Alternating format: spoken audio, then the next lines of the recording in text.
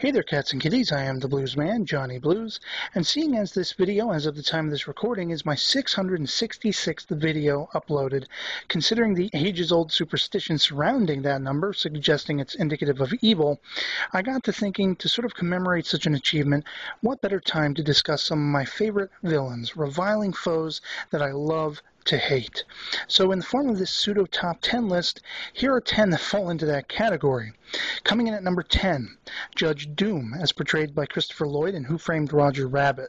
To me, you can't get much more sinister than a toon who disguises himself as a human and a judge and is hell-bent on the destruction of Toontown and essentially genocidal against his own kind. But if you should doubt his being truly evil by those facts alone, probably the worst thing we witness him do in the movie is sacrifice a little toon shoe in his heinous invention, Dip. As a kid, seeing those sad, pleading eyes of that little shoe as Doom forces it into his dripping concoction, it always sent a shiver up my spine and even made me a little sad and teary-eyed as a kid. It just horrified me. Coming in at number 9, General Tessler, is voiced by Lance Henriksen in Tron Uprising. Tessler was a general in Clue's army, sent by Clue to take over and occupy a section of the grid known as Argon City. In a particularly dastardly turn of events, we see just how ominous and evil he is through the second-hand eyes of Paige, one of his underlings who has doubts about her station at his side. This involves Paige's having saved the lives of 2 ISO refugees at some point in her past, one being Cora, who we later see in Tron Legacy, without realizing they were ISOs, programs Clue has declared war against. Paige soon learns of their program status and reluctantly tries to hide them, but Tessler, having grown suspicious of Paige, sends Recognizer to intercept the clinic they're holed up in. Cora subsequently knocks Paige out to keep her from enduring further suspicion, and when Paige wakes up, the clinic is in ruins, and many programs have been derezzed.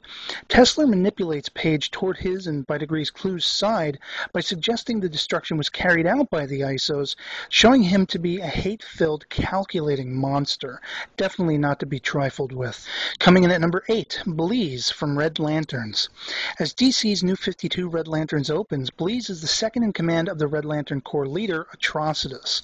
Fearing, though, that he has become complacent and unsure of his ability to fruitfully determine how best to carry out his vengeance on the wicked, he plunges Bleez into the harsh and smoldering blood ocean of their home planet Yzmalt, so that she may be given, should she survive, a level of intelligence beyond her as yet stammering, rage-filled, instinctual senses. Bleez successfully attains this level of smarts and is soon forced to relive and confront her troubled past, wherein we find that she was once a great Havanian beauty of some renown. She was sought after by many suitors whom she paid no great amount of compassion in turning away, and was one day sold, for all intents and purposes, to a Sinestro Corps baddie who led to her being tortured and defrocked of her beautiful wings. After her dip in the blood oceans gave her back her intellect, her rage now knew focus once again, and in a stunningly brutal display we see she and Atrocitus set out to attack the men who once gave her up, one of which she beheads with her bare claws. This coinciding with her unfolding distrust and disrespect of Atrocitus and subsequent usurping of his control over the Red Lantern Corps shows her to be a force one wants not to reckon with. Coming in at number 7, Zod, as portrayed by Terrence Stamp in Superman 2. The simple fact that Zod's presence and abilities alone at one point in Superman 2 leads Superman to flee for the sake of surrounding innocence is indication enough that his power was great even before he was freed from his Phantom Zone prison and made his way to Earth, where he, just as Kal-El himself was, became enhanced by our yellow sun. In those opening moments of the film when he issues his commanding threats against Jor-El and any and all of his heirs, you believe in the rage behind his eyes and know for certain he'll go to his death seeking to carry them out. Ominous indeed. Coming in at number 6, Magneto, as portrayed both by Sir Ian McKellen and Michael Fassbender in the films X-Men, X2, and X-Men First Class. From his hatred of all humanity, whom he sees as inferior, and his subsequent manipulating of the mind of Charles Xavier whilst connected to Cerebro, in the hopes of eradicating the world of all humanity, to his lustful vengeance carried out against Sebastian Shaw, the man who murdered his mother in the hope of teaching the young Eric Lencher, aka Magneto, to develop his abilities in controlling these magnetic forces, we see a man determined and focused in his every pursuit. Though his actions and goals be those to be dreaded and feared, he is ever unflinching unflinching in his certainty that they must be carried out, to serve a greater good as he sees it, and not more menacing a villain's motivations and determination can there be. Coming in at number 5, Sephiroth from the Square Enix game Final Fantasy VII and the full-length CG animated sequel film Final Fantasy VII Advent Children. Sephiroth was said to be the most powerful warrior in the Shinra Corporation's militaristic elite known as Soldier, who one day uncovered the secret truth that as a child, he was subjected to genetic tests relating to an alien life form known as Genova.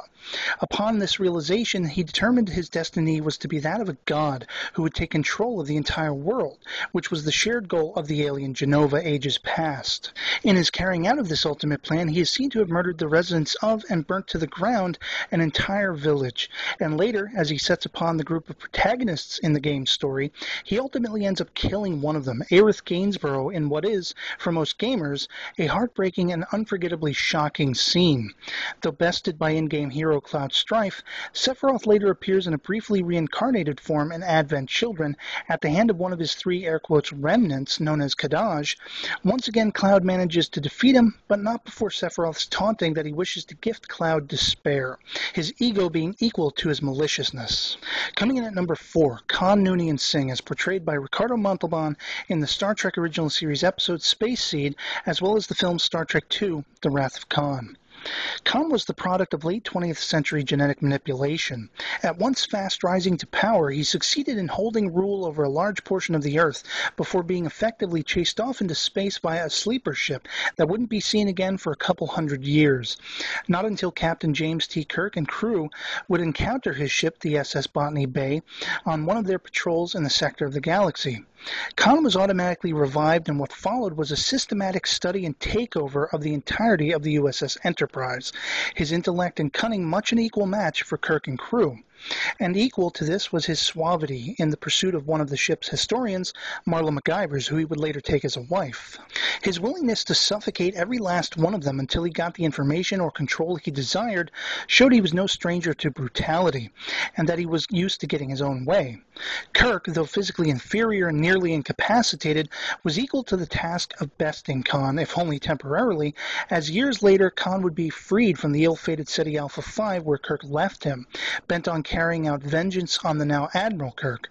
Khan, though older, is no less wiser and with ease manages to usurp command of the USS Reliant, which he later uses in an on-again, off-again shooting match chess game against Kirk and Enterprise. Khan was eventually bested by Kirk again, but not before leading Spock to sacrifice himself to save the ship's complement, ultimately hitting Kirk where it hurt the most, making Khan one hell of a foe. Coming in at number 3, Darth Vader, as portrayed primarily by David Prowse and voiced by James Earl Jones in the original Star Wars trilogy, as well as Hayden Christensen in the prequel trilogy. Vader was born Anakin Skywalker, a child who would later be mentored by Jedi Knights Qui-Gon Jinn and Obi-Wan Kenobi. But in his rise to power as a Padawan, great fear and doubt did linger within him, so much so that he was the constant focus of reprimands by the Jedi Council. Later, his apparent leaning toward those aspects which easily led to the dark side of the Force would be picked up by Darth Sidious, aka Palpatine, the eventual usurper and ultimate leader of the all-consuming Empire. Under Palpatine's command, Vader slew many of the Jedi, including, in a particularly heinous act, a group of Jedi younglings, or children. His reputation as a ruthless commander and cunning strategist would precede him as rebels against the Empire eventually surfaced. Little did he expect to find that 2 of those rebels would be his twin son and daughter Luke and Leia. Yet, brought to the brink of darkness at the behest of the then Emperor Palpatine, he very nearly murdered Luke, but as a result of Luke's faith in him, he averted the dark side's grasp on him and disposed of Palpatine instead, in one final courageous act. Perhaps most ominous, though, was Vader's appearance, an all-black cybernetic bodysuit and compelling yet frightening helmet, a guise made all the more disturbing by the wheezing rasps of his troubled breathing inside it. The Force, whether light or dark, was most assuredly strong with him. Coming in at number 2, the Daleks, the great pepperpot-looking foes of the Doctor in Doctor Who. The Daleks share with Darth Vader a compelling yet somewhat disheartening appearance, as well as a distinctive sound when uttering commands or any number of other vocal rebukes, as at their heart is a malignant sense of disdain for any and all creatures seen as impure, which translates to being anything not Dalek. And though ruthless in their carrying out murders of the unlike en masse, there's something almost comical about them to me. Born out of the mind of the physically disabled yet intellectually propelled Davros in the planet Skaro's distant past, as a means by which to fend off the warring nation of Thals, the Daleks would eventually cut down even their perpetual father figure, as he too did not conform to their skewed ideal of perfection, showing them to be an unflinching threat no matter how often the Doctor is able to best them. And for that, I love them. And finally, coming in at number 1, that all-time criminalistic clown, Batman's arch-nemesis, the Joker, as portrayed most notably by Cesar Romero, Jack Nicholson, Mark Hamill, and Heath Ledger in various Batman-related film and TV incarnations. Joker is perhaps most reviling for his utter lack of predictability. He is truly chaos incarnate, no matter the iteration. His pale expression, emerald coif, and ruby red smile serving largely as the punctuation to his inexplicably undeterred psychosis.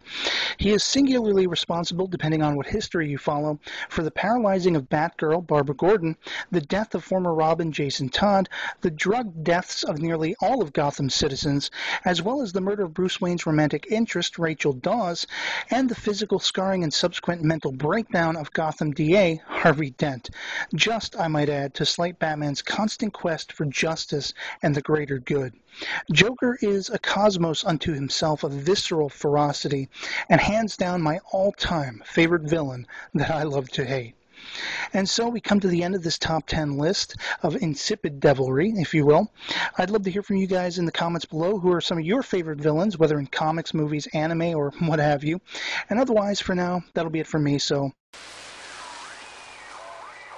What's this? I haven't made the top 10 of the vilest villains of all time. I'll get you next time, Blues Man. Next time. I hope you're all doing well. I hope you enjoyed this, and I'll catch you all later. Peace.